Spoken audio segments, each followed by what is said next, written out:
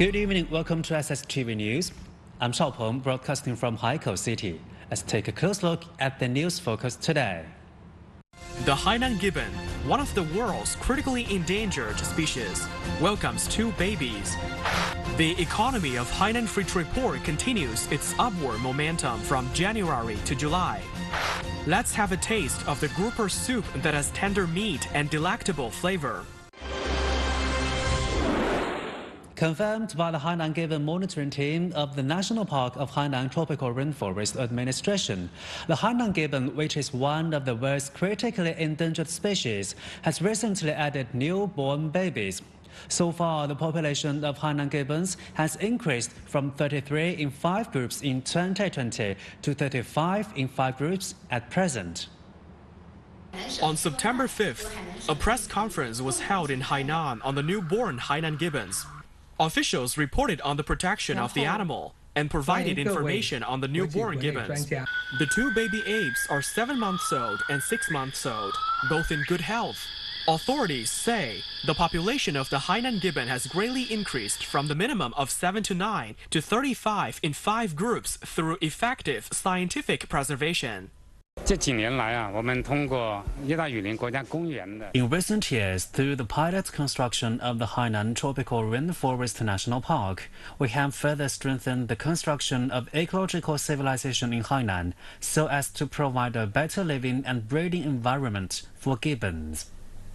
The Hainan gibbon has been assessed as one of the world's most critically endangered species by the International Union for Conservation of Nature, or IUCN. It is only distributed in a tropical rainforest of Hainan. Through restoring its habitat and planting its favorite trees on a large scale, the Hainan Tropical Rainforest National Park has optimized the environment for the Hainan gibbon. The park has also cooperated with the IUCN and global scientists to carry out research on the protection of the Hainan gibbon. We aim to gather global experts to jointly tackle the key problems in the protection of Hainan gibbons. I believe that through effective efforts, the Hainan gibbon will be able to double its population in 15 years. The conference also released the cases of gibbon protection in Hainan, which was written by 15 experts from 11 institutions around the world. These cases represent that China's protection measures of the Hainan gibbon are effective and bring new hope to the international community in the recovery of extremely endangered species. From January to July this year, Hainan continued to promote economic development. According to the most recent economic data in July, the economy of the Hainan Free Trade Port continued the upward momentum set in the first half of the year. From January to July, the completed investment in fixed assets in Hainan province increased by 18.9% compared with the same period last year and 25.6% compared with the same period in 2019. The growth rate of industrial investment, excluding real estate, accelerated as the investment structure continued to optimize. The industrial investment supports the investment growth. In July, the total retail sales of consumer goods in the province reached 20.3 billion yuan, with a year-on-year growth of 20.7% in that month. From January to July, the cumulative year-on-year growth reached 41.9%, indicating that the consumer market maintained a rapid growth and continued a stable trend. The value added of industry above the designated size rose 5.8% year-on-year in July, up 3.1 percentage points from the previous month. From January to July, the value added in industry at the provincial level increased by 11.5% year-on-year. In July, the turnover of goods transported by water in the province increased 1.9 times year-on-year, maintaining a doubling of growth. Civil aviation passenger turnover increased by 48.9% year-on-year.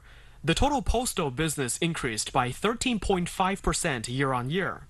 By the end of July, the balance of domestic and foreign currency deposits in financial institutions in the province was about 1.1 trillion yuan, an increase of 4.2% compared with the beginning of the year. Outstanding loans of financial institutions in domestic and foreign currencies reached over 1 trillion yuan, up 2.4% from the beginning of the year. In July, the rates of good and excellent ambient air quality reached 100%, maintaining high air quality levels. The water quality of urban drinking water sources is 100% up to standard. On September the 4th, Haikou Fuxingtown Internet Information Industrial Park was awarded the second batch of National Cultural Export Bases, becoming the first National Cultural Export Base in Hainan.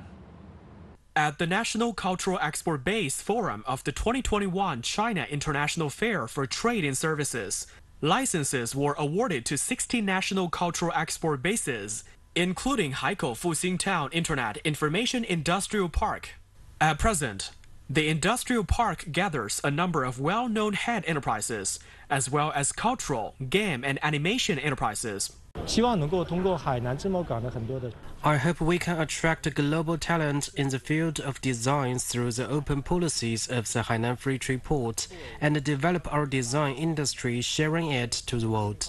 In the future, Haikou Fuxingtown Internet Information Industrial Park is committed to focusing on the exports of culture and games, introducing a batch of hat platforms and gathering a number of chain enterprises.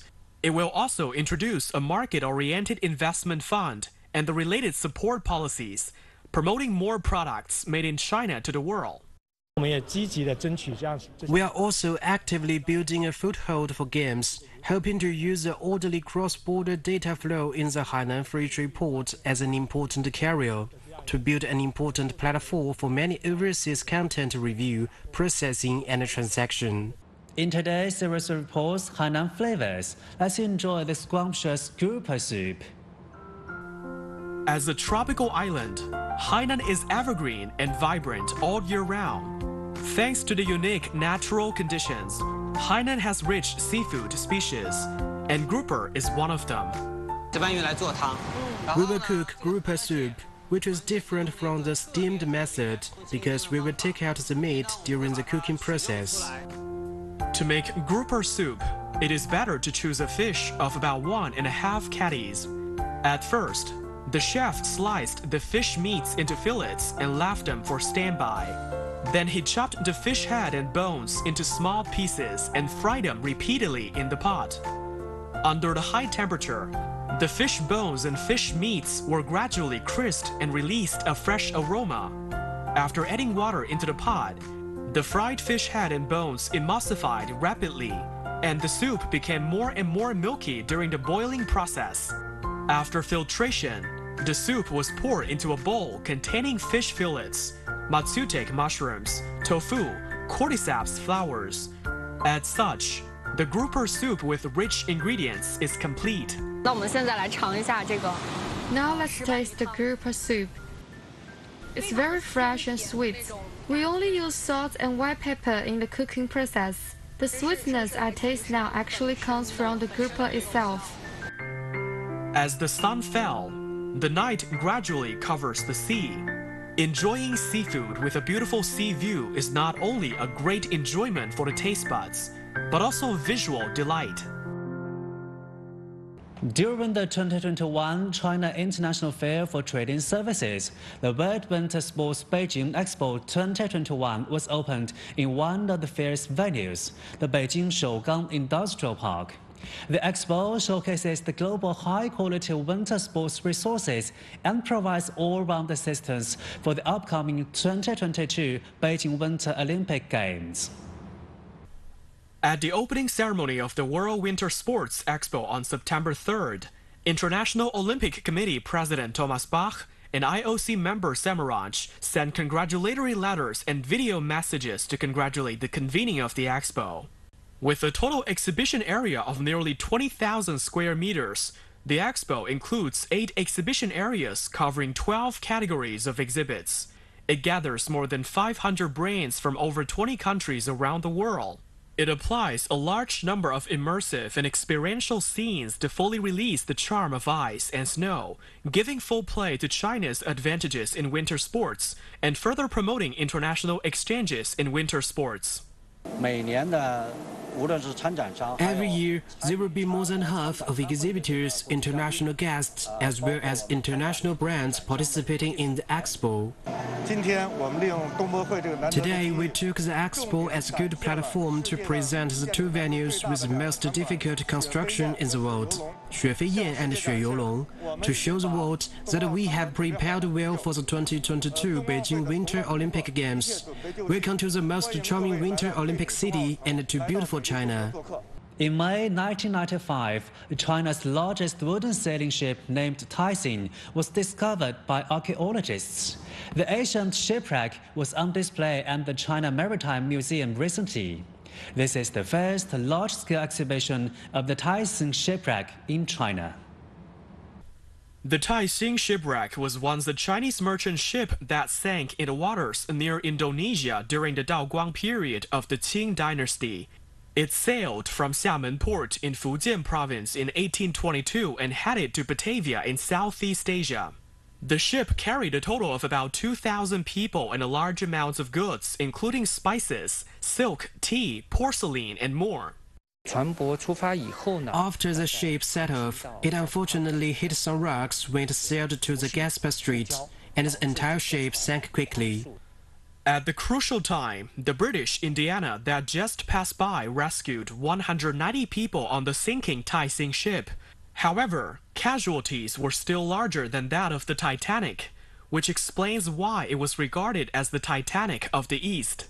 In 1999, the Taixing shipwreck was salvaged, unearthing 350,000 pieces of porcelain, making it the largest ancient Chinese wooden sailboat found yet, with the most undamaged cultural relics. Our aim is to reconstruct the scene of ancient Chinese ocean-going trading vessels 200 years ago. Taixing is an epitome of China's achievements on the ancient maritime Silk Road. Let's move on to some international news. Politicizing the origins of COVID-19 and the use of a non-scientific body to conduct origins tracing is counterproductive and could derail collective international efforts to end the pandemic, the Lao Ministry of Foreign Affairs said Thursday in a statement. The Lao People's Democratic Party has closely followed the development of COVID-19 origins tracing in the international arena, the statement said, adding the country views the issue as an important and complex scientific exercise that needs to be conducted based on scientific research and study. The issue requires global efforts and cooperation among relevant specialized international scientists in an inclusive, transparent, and location-wide manner, the statement said, further adding, the Lao PDR strongly believes that only through a genuine multilateralism and international cooperation and pure scientific research, we will be able to overcome the prevailing challenges. The Egyptian flag carrier Egypt Air announced that it will resume flights to Kuwait starting September 5th after a year hiatus due to the epidemic. Egypt Air added on September 3rd that starting from September 5th, it will operate 2 daily flights to Kuwait. 2 weeks ago, the Kuwaiti government announced that it will resume commercial flights from Kuwait to Egypt, India, and other countries. According to a report by Arab TV, the Kuwaiti government expects Kuwait's airport to receive nearly 11,000 Egyptian passengers every week after the implementation of the policy. In August 2020, Kuwait suspended commercial flights to 31 countries, including Egypt, due to epidemic prevention considerations. Please download the Sstv app from various app stores to get access to the most updated information. As we come to the end of this broadcast, let's enjoy the beautiful scenery of Hainan. That's all for today's news. Thank you for watching. Good night.